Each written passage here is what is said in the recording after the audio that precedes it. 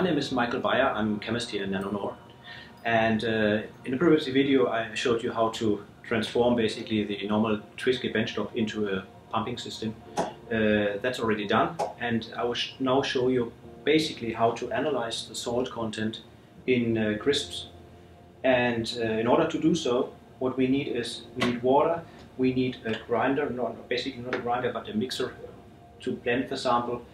We're going to use some crisps, make some sort of pulp out of it, transfer the pulp into a container and let the system aspirate the sample, analyze it and spit it out again.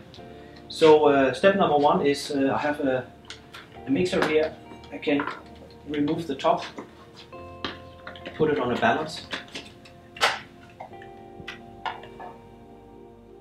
set it to 0, and what we are aiming at is basically a dilution factor of 1 to 10. So I will use 50 grams of these crisps here approximately, and 450 grams of water. This gives 500 in total, so it's a factor of 10 then. So let's see if I can put this in here. 45.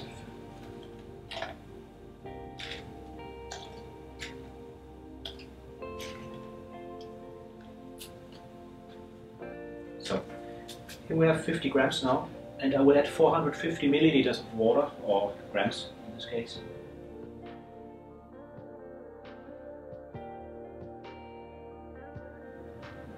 So it's 449, which I can top off a little bit with the pipette here.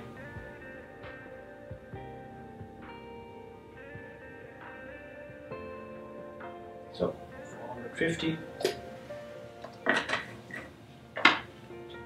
Take this now, mount it again.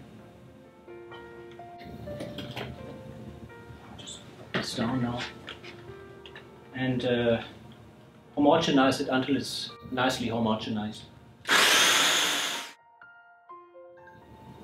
So this is what you end up with after homogenizing. I have transferred the sample into the small beaker here, and I will put it now here in front of the machine, putting the tube inside. And I prepared earlier a method or a job that's called salt sodium. So we're going to analyze the salt content based on the sodium content in these samples. And it has two outputs. It will give us the percentage of sodium in not this sample but in the original crisps, because you remember I made this dilution here. It's 1 to 10, so it's 10 times diluted. The system inside the job has an option to include the dilution factor, and that's what I did. So the system knows that this sample is 10 times diluted, so it will analyze, come up with the sodium content, and will automatically times 10. So the final result is basically the salt content in your crisps.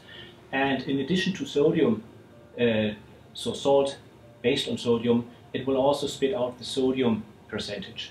So I will press run here now, and I ask for a tag.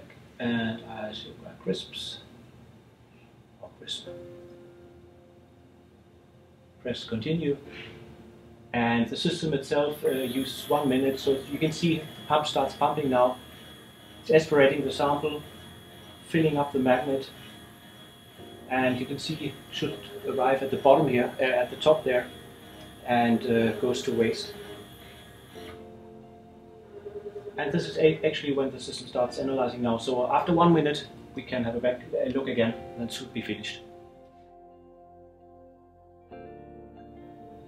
Hello again. So 1 minute is gone, and the results are ready actually for the sodium analysis of crisps. And you can see here we have two numbers here, because the job is programmed so that it spits out the sodium content in percentage. So this sample, or basically the original crisp sample that is in this ball here, has a sodium content of 0.42% sodium, and if you calculate that towards what the salt content is, the system internally multiplies with 2.54, which is the factor between both. So if you want to transfer or calculate salt from sodium, you have to times with or multiply with 2.54. So you end up at 1.08% of salt content in these crisps here.